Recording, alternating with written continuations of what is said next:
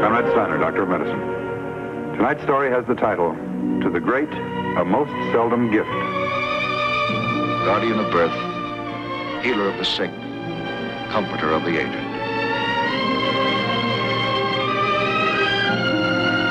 And the qualities of the worthy physician are three: the eye of an eagle, the heart of a lion, the hand of a woman.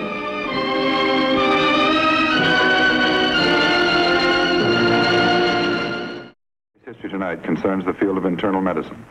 The object in point, a boy's sports shirt. The case in point, Milton George Corwin. He's 38 years old and unmarried. He has just purchased this shirt in quantity, 200 dozen of them, each shirt the same, a fact that will change his life. 20 years ago, he took a job with a downtown department store as a stock boy. Now Milton Corwin is a buyer with $500,000 of the store's money to spend each year. With his meager start and his present position, you might say that Milton is a very unusual man. But in another way, a very important way, he is not unusual at all. For there are at least several million people in this country alone who suffer from the same misfortune which afflicts Milton Corwin.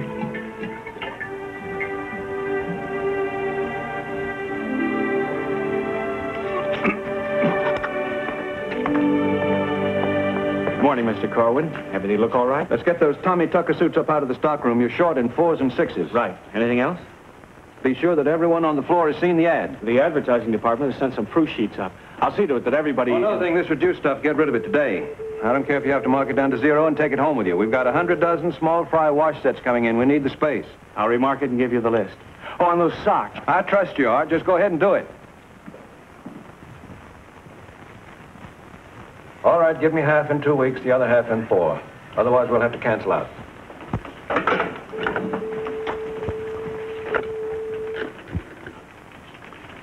Elsa, I want you to hold all calls to room 5 until I give you the word, all right? Fine. Well, how are we do in this division? Make our figures this month? Well, I'm over in my totals. All subs are up except wash dresses, and they're not far behind. That's good. Mark those cottons down if they don't start to move. Al, you should have had a good month. We did. Suits are holding up fine, except the lightweights. We lost a little there, but we more than got it back on top coats. I'm up 15% over last year. That cold weather was a break. That's what we like to hear. Well, Milt, how about it? I'm down. Junior flannels are going all right, so are kids' furnishings. We lost it in the play sets and wash suits. What's wrong on that sub? Same cold weather that sold all the top coats. I want you to get that all back this month and some more to go with it. Now, we're looking for a 10% increase this month. We've upped our advertising allowance, and we've got to get it all back. I want you to see Hensley this afternoon and give him a list of the items you want to push. I want to talk to you for a moment.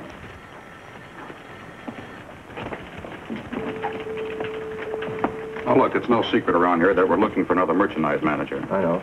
Sheldon left last month, and I can't do his job and mine, too. Now, you're the senior buyer in this division. I'd like to see you get the job. But I can't push your appointment if you're not making your figures.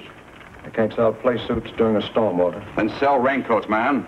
We'd ordered for good weather. The merchandise was already down in the Now, stock. look, I'm not going to argue every item with you, Milton. I'm simply telling you this. If you expect to hold an executive position, you've got to learn to see the overall picture. I hope you're big enough for the job.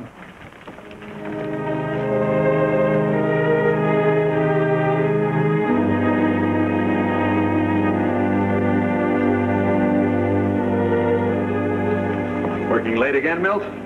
For a while. Well, you can have my share of it. When 5 o'clock comes, I'm on my way. If I bought only men's suits and top coats, I could leave every day at noon. Old Walter gave you the big pep talk this morning, didn't he? Oh, don't worry, I know the spiel. Big job open, lots of responsibility. Appointment soon. Must make those figures. You're very talented. Right. And I'll tell you something else, Milt. It's going to take a lot more than just making the figures to get that job. Something special. Good night, Milton. Good night, Veda. Friday night, you know. Have a nice weekend. You might offer to take me to dinner. That would help. You know I'd like to. I just haven't got the time. Look at all this. Look. You used to find time. I had an easier job then. Now you're asking for a harder one yet. Is it that important to you, Milton? Yes, it is, Veda. Well, have it your own way. I'll ask Betty to bring a pot of coffee and a sandwich up to you. Thanks. Good night. Bye.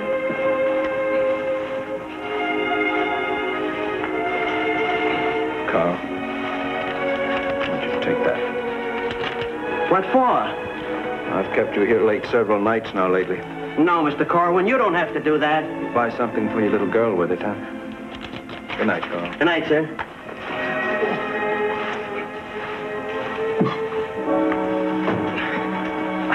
Same stomach cramps, Mr. Corwin? Worse, all this week. Let me phone the doctor now. Be all right, it's just the same old trouble. I'm telling you, Mr. Corwin, you got to see a doctor. My brother had the same thing like you got. That's so? How's he feeling now? He ain't feeling nothing. He's dead. And you say the pain is much more severe recently. Are you under any strain right now? I suppose you might say so. I'm in line for a good promotion. Do you smoke a great deal? A couple packs a day, I guess. Would you say that you had a satisfactory social life? No, not especially. I'm entertained a certain amount by manufacturers and wholesalers, but that's hardly entertainment. As an offhand observation, Mr. Corwin, it seems your job is very important to you. It certainly is. I came up the hard way, Doctor. My dad died when I was still a kid. I had to quit school and go to work. My job has been my whole life. Now I've got the biggest chance I've ever had. I don't know if you can understand that. I think I do. A lot of doctors came up the hard way.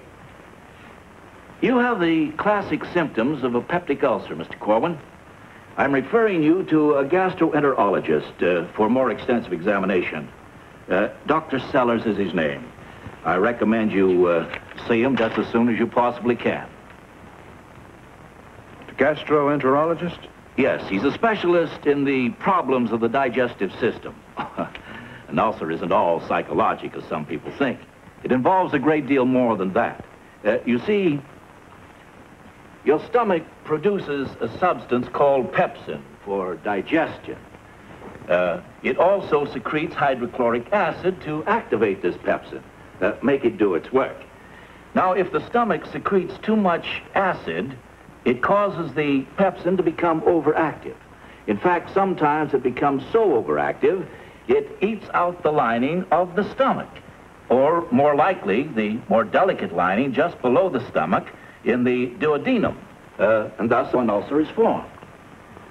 As yet, we can't name any one specific cause for this condition.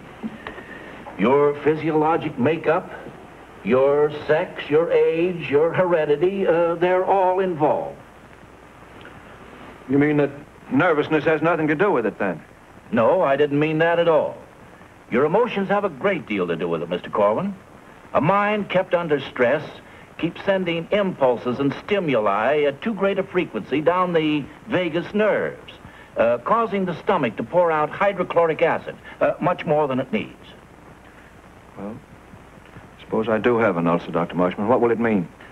Well, it'll probably mean you'll have to go on to a special diet, ease things up generally, do everything you can to eliminate mental stress and tension as much as possible.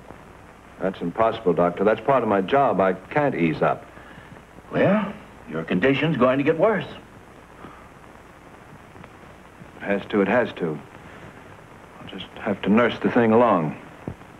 Anyway, a lot of people have ulcers, are still living. That's right, Mr. Corwin. But a lot of them aren't.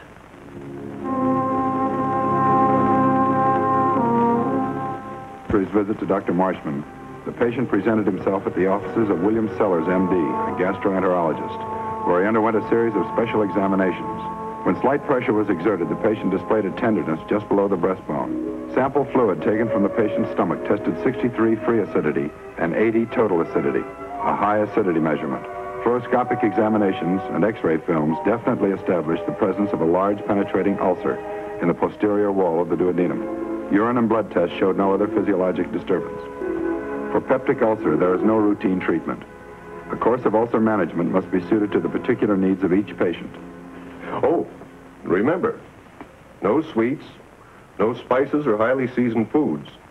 And above all, no tobacco, no alcohol, no coffee. What about tea? Milk. Returning to his job, the patient unfortunately felt it necessary to keep the news of his ulcer a secret, so as not to jeopardize his chances for promotion.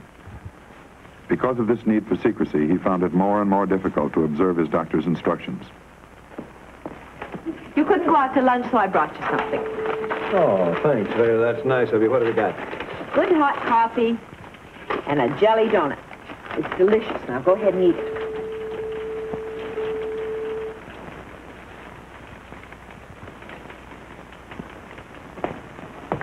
Morning, Art. How are things in the department? Oh, fine, Mr. Corwin, just fine. Oh, have a cigar. Oh, thanks. I don't smoke, Art. Oh, you'll have to smoke this one, Mr. Corwin. It's a boy, 6 pounds, 10 ounces. Congratulations. Thank you, sir.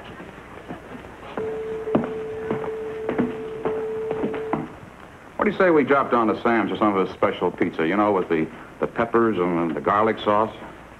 I haven't had one of those in a blue moon. But in spite of the many trials and temptations to which he was subjected, Milton Corwin kept his secret and kept his diet. He experienced a slight remission of symptoms, but the continual strain he was under prevented any thorough healing of his ulcer. The vital promotion still hung in the balance. You bought this shirt, Milton? Yes, I bought it. Just how many did you buy, if you don't mind telling me? 200 dozen. 200 dozen. You fool! I got a very good price on those shirts, Walter. A good price? You should get a good price. This is a sound item. Good grade of combed cotton. That shirt is dead, Milton. The collar style is dead. The color is dead. The whole shirt is dead. You know why you got a good price, Milton? That's distressed merchandise. This shirt was offered on the market 3 years ago. It's been stuck in a warehouse ever since. Every other boys' buyer in town turned down the shirt 3 years ago. I wasn't buying the boys' department 3 years ago. And you shouldn't be now. Haven't you seen the kid lady? Don't you know what they wear? They wear Italian-style collars, bright colors, crazy pastels. No self-respecting kid will be caught dead in a shirt. 200 dozen.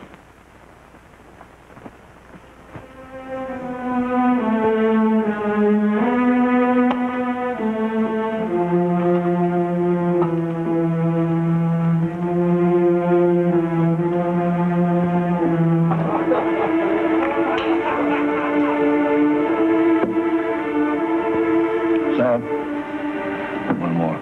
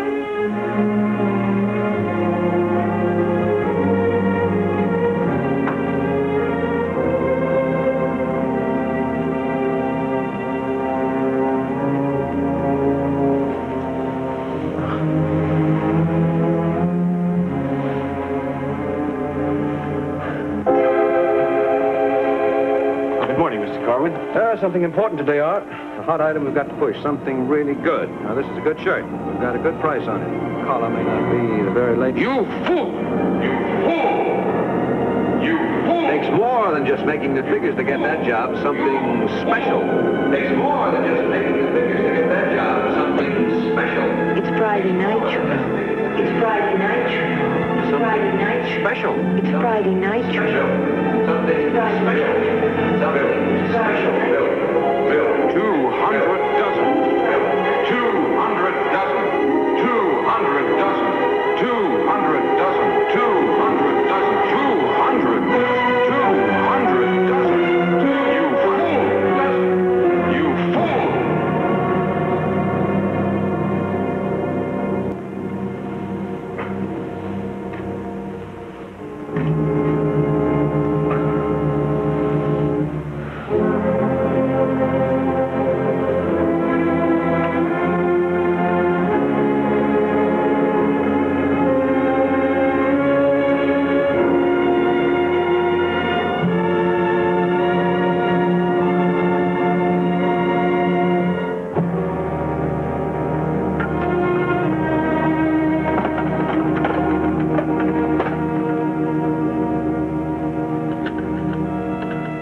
patient was found unconscious in a pool of blood beside the telephone and was immediately taken to the hospital. Dr. Sellers immediately called a qualified surgeon to work with him in determining whether medical or surgical treatment would be indicated. In spite of 4 transfusions, the patient's hemoglobin had dropped to 40%, and it became apparent that the ulcer was hemorrhaging to the extent that he was losing blood faster than it could be replaced. In a case such as this, the surgical procedure usually indicated is known as a subtotal gastrectomy. The abdomen is opened, and about 2/3 of the stomach, together with a part of the duodenum just beyond it, is removed.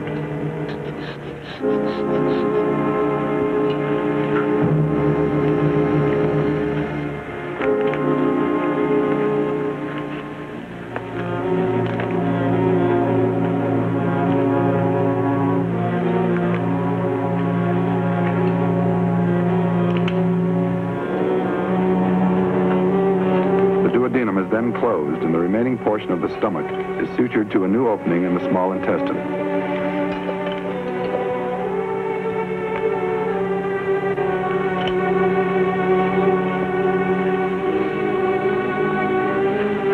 The purpose of removing such a large portion of the stomach is to help prevent the formation of a new ulcer. By reducing the total acid secretion in this manner, the surgeon enables the patient to maintain better control of his gastric acidity.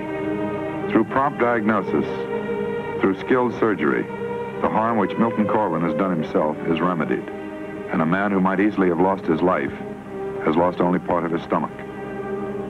For 3 to 5 days following the operation, the gastric tube is retained to keep the stomach empty while the suture line heals. The patient is given intravenous fluids and, if necessary, further blood transfusions. Then gradually, the patient is allowed to take liquids and bland, non-irritating foods. When a patient has had a portion of his stomach removed, the stomach must be nursed along with small feedings until it adapts itself. Eventually, the stomach becomes a little larger and the person can eat a relatively normal meal. There are thousands of people who have had 1/2 to 2/3 of their stomach removed and who still lead a normal existence. The basic problem, however, is that the conditions which prevailed before the operation and which led to the production of the ulcer are still there.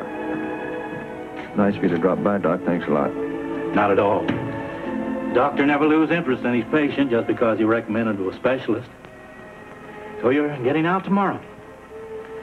I suppose you have your new diet all memorized? Yeah, it's a pretty dull one. Don't let that disturb you. As you get better, the diet will get better. Oh, by the way, I almost forgot. Here's a letter for you. It was at the desk as I came by. Thanks.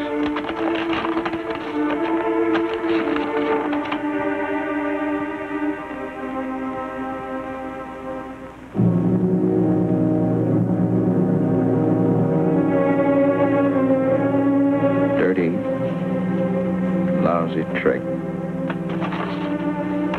That's the thanks you get. Something wrong? Go ahead, read it. See for yourself.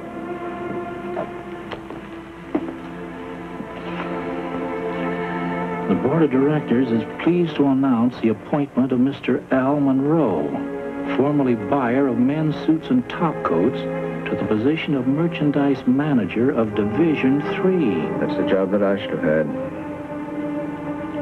20 years I've been aiming at it. What do I get? An ulcer and a lousy form letter. Did you read the postscript here? Dear Milt, we're all waiting and hoping for your quick recovery. Whenever you're ready, we'll be glad to have you back at the store. It's signed, Walter Bromberg. Yeah. I'll bet he'll be glad to see me back. You had quite a few people from the store come out to see you. You refused to see any one of them. Will you tell me why? I was sick. I didn't feel like seeing anyone. It's a lie, isn't it? You know why I didn't want to see anyone. Ashamed of myself. Mr. Corwin, an ulcer is nothing to be ashamed of. It is to me. It's not just the ulcer. It's what it stands for. It's just one more sign. It proves what I've been fighting all my life. I'm strictly second-rate, Doctor. I'm not executive material. I never will be. I'm a buyer. Just an everyday, good,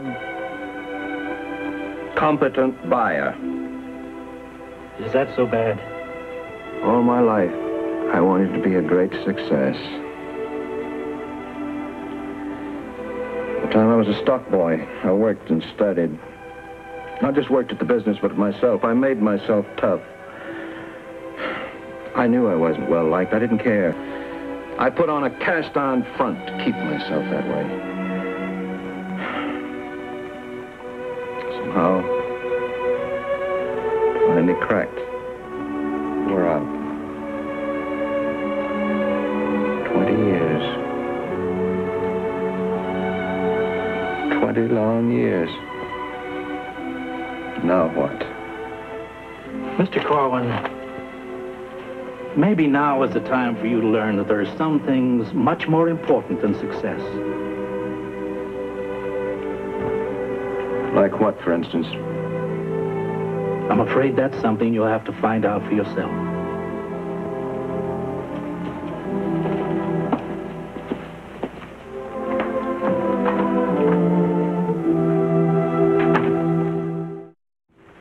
So what'd she say to you? Milton! Welcome back. By golly, we sure missed you around here. Good to see you again. Thank you, Walt. Nice having you home, Bill. Thank you. All right. Al? What are you doing up here? I couldn't miss your homecoming, boy. How do you feel? All right, fine. Have to make such a production out of it. What's all this? Well, it's nothing much. The people on the floor wanted to give you a little something. Everybody chipped in. Very nice. Thank them for me when you go back down. Oh, Art's not on the floor anymore, Milton. We've got a new department manager. Oh?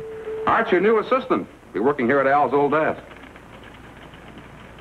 What's the matter, Walter? You afraid I can't carry the load anymore? Oh, of course not. You know, while you were gone, I realized that two men couldn't do the work you were doing.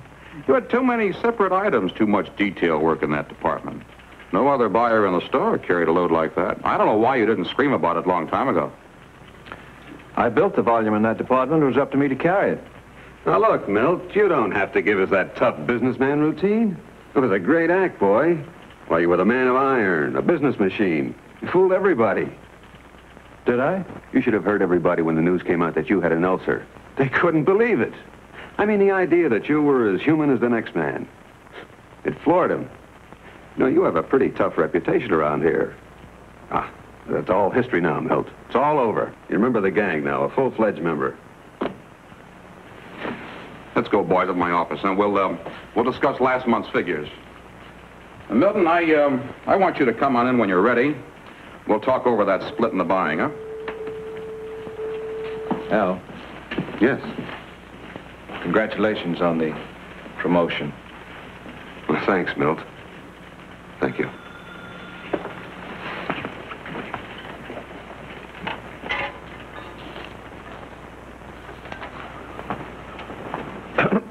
What are you going to do, work all night?